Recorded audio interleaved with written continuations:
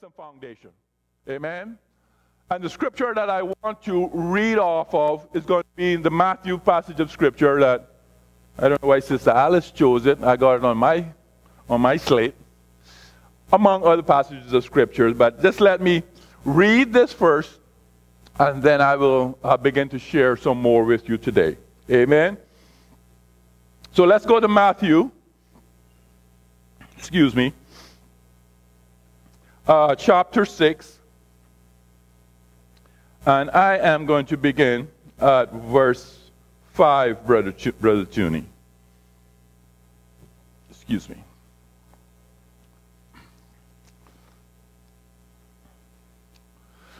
As I present on prayer, it is to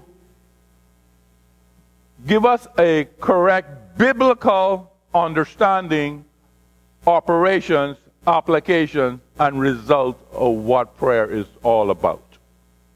It is to loose us from being traditional about it and being in traditional error of it.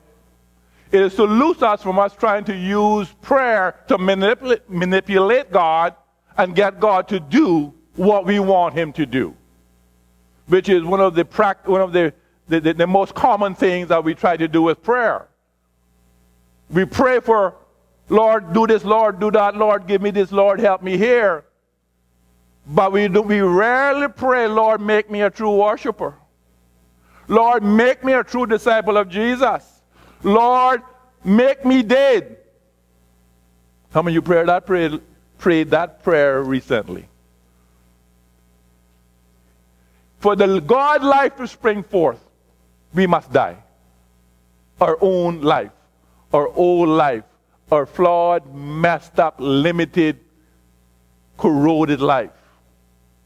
We must put that one side for the God life to emerge.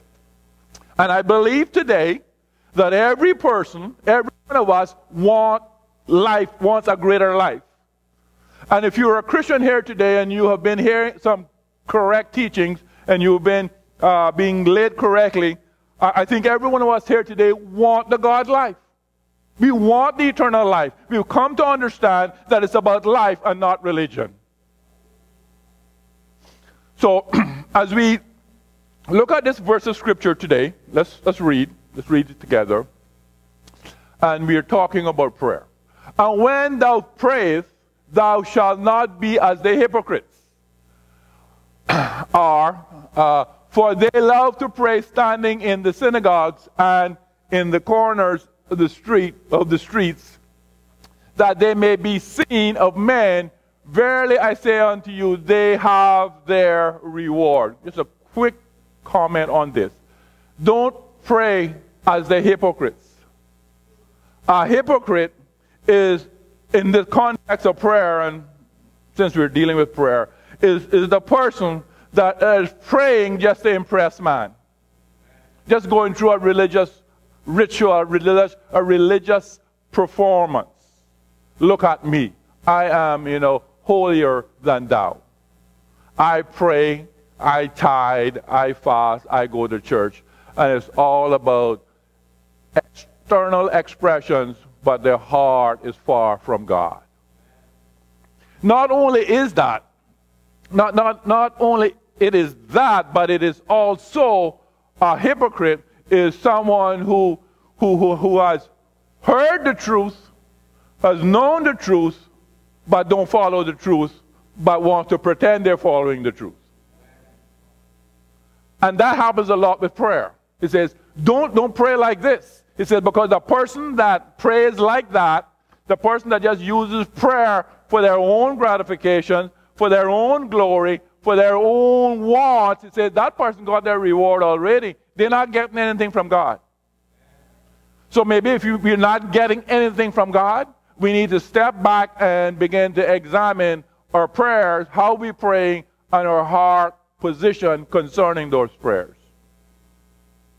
So what we accomplish here, and the objective here this morning on these messages and in this church, is to get us in line with God, so when we pray, we get what we pray for, because we are praying according to His will, which is to bring about the maximum life he has for you, which is not separate and apart from you being a disciple and from you serving as a true worshiper. You're called to serve. You're called to work in the kingdom of God. 6. Verse 6, brother. But thou, when thou prayest, enter into thy closet. If you don't mind, I'm going to change the King James. Brother, would you go to the New King James? Let's go to the New King James. Get rid of some of the thous and these, and so on and so forth. Not that it's just my tongue getting tripped up a little bit. But when you pray, go into your room, and when you have shut the door, pray to your Father who is in the secret place, and your Father who sees in secret will reward you openly. Amen? So, here again, as we think about this prayer and these instructions, and I'm going to have more to say about this, we have made a doctrine and a religious exercise out of going into our closet or going into our room. You know, I got to have a room, or I have to have a closet. But really, when it speaks of that, and it's speaking in the context here, we must understand it from the context, or from the application, from the working of the entirety of God's will, and it being in an intimate relationship. It's not just about going into a room. You can go into a closet and you can be twice a religious person as a hypocrite who doesn't go into a room. Going into a room signifies intimacy. It's about into that intimate place. This verse of Scripture is given before Jesus Christ is crucified, before the new covenant, before the Holy Spirit comes, before God indwells man. Amen. So at this point in time, when they are praying, they don't have the indwelling Holy Spirit. They're not in such an intimate relationship with God as we are as Christians, because Christ had not yet been crucified, buried, and resurrected. Amen. So when we read this, we got to keep our mind open and rightly divide it, that there is a natural application, a room. Going to the temple, for example, that's a room, that's a natural application. But when you write it and you see it from the new covenant standpoint and from the God standpoint, it is the spiritual application. And in this spiritual application, we are in an intimate relationship with God, and God is looking for intimacy. Whether you're at home, in your bathroom, in your closet, driving in your car, or walking down the road, your secret place is that relationship between you and God that you guard and you watch over, and you set aside specific time to pray and to relationship with God. But if it's going to truly be effective in those set aside times, you need to be walking it out daily. You need to have that intimate relationship daily. Amen. So when you have shut your door, when you shut yourself off spiritually, no distractions. Get rid of that cell phone. Turn it off. Throw it in another room. Turn off your TV. Turn off your music. Turn off everything. Shut yourself up with God. Pray to your Father who is in the secret place. Where is the secret place? Is the secret place in heaven? Okay, it's secret. Is the secret place in your bathroom? I don't know. Okay, maybe it's your secret place. But again, application and context. Your secret place is not in heaven in that sense, or in your bathroom, or in your closet. Your secret place is in your inner man.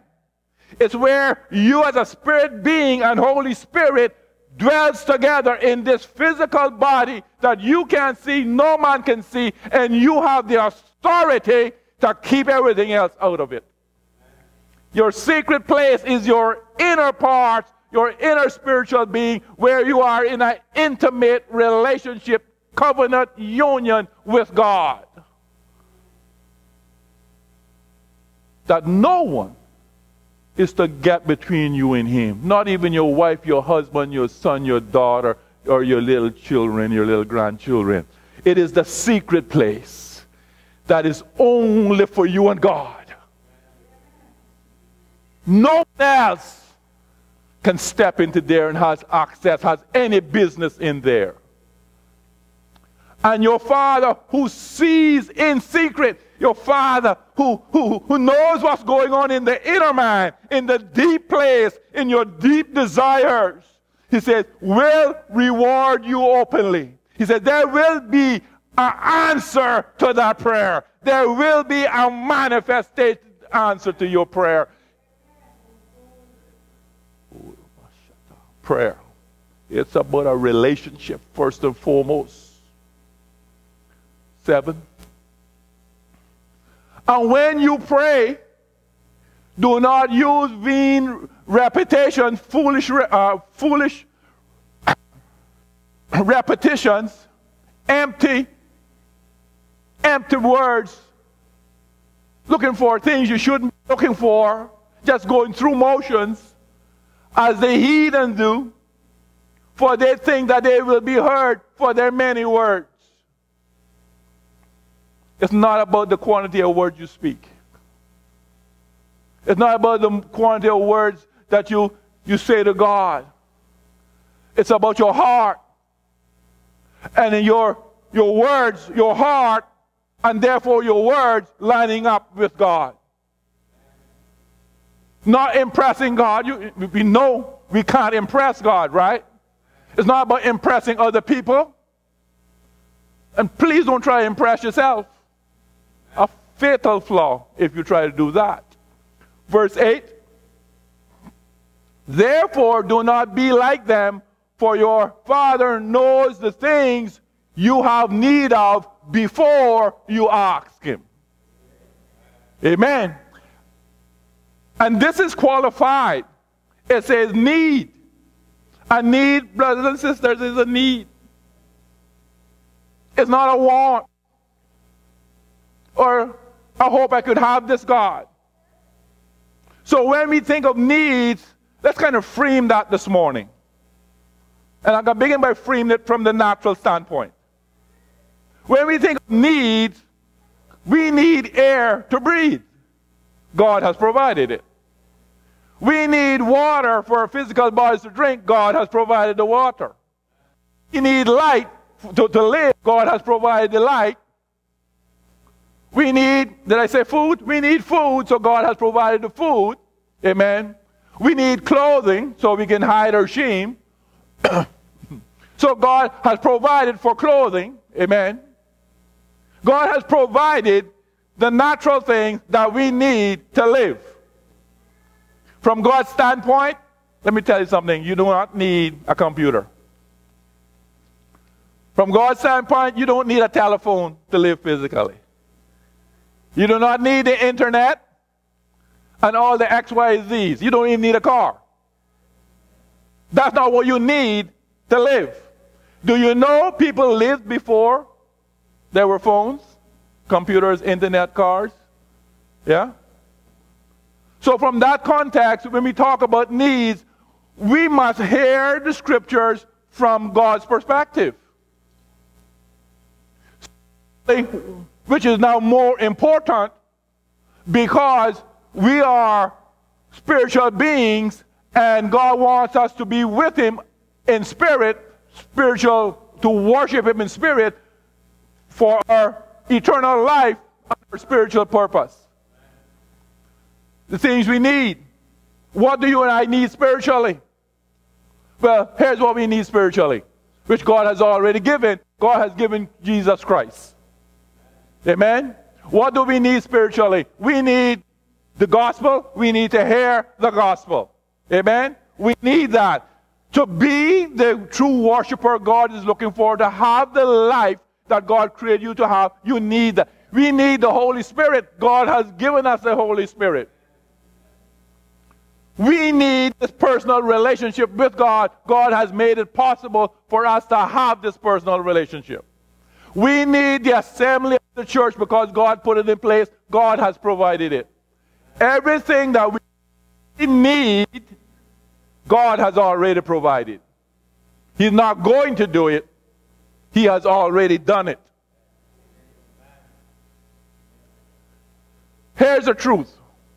When we make that our focus, and we do what God tells us to do, and we do it His way, all the other fringe, secondary things that is part of life and may help us in some way function in the carry our service, God will bring those into place.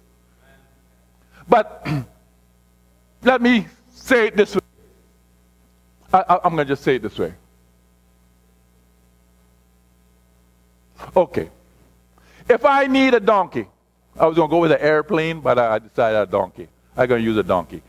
If I needed a donkey today, because I needed to go to East End to preach the gospel, that was the only way I could get to East End. Amen. Right? And I am seeking God first for the things I need, which is all my spiritual needs, that I may be the true worshiper that He called me to be. So as a true worshiper, now God is sending me to East End, amen, but I need a donkey to get to East End. If I'm that true worshiper, and I'm serving God and doing His will, you know what? That donkey will come to me. God will provide what I need to carry out my primary need, my primary purpose. God will provide. But God's provisions does not come to us when we want to live life by our own means, in our own ways, for our own purposes. 9. In this manner, therefore, pray, our Father in heaven, hallowed be your name. I'm going to just go through this part pretty quickly, because I'm going to be dealing with that at a later point. Your kingdom come, your will be done on earth as it is in heaven. Just listen to the words as God speaks them. Give us this day our daily bread, physically, spiritually. Keep going, brother. Just keep, and forgive us our debts as we forgive our debtors. Right? It's forgive us our debts. That's sin obligation. The debt that we should be paid by condemnation, by judgment, we sin. That's a debt. Our payment, the payment is death. The payment for sin is death. He says, forgive us that debt. Forgive us that payment. How did He do it? He did it by and through Jesus Christ going to the cross and paying the sin debt for us. Amen? So forgive us our debt. And do not lead us into temptation, but deliver us from the evil one. For yours is the kingdom and the power and the glory forever and forever. Amen. Praise God. So I'm going to be working with a number of passages of Scripture as we walk through this. For today, what I am saying to you as I speak here is to lay a foundation, is to prepare us for everything God will be saying coming forth. Remembering, church, that the purpose of the church and Scriptures is to God's help to us so we can live life fully. You're not here this morning just to do a religious thing.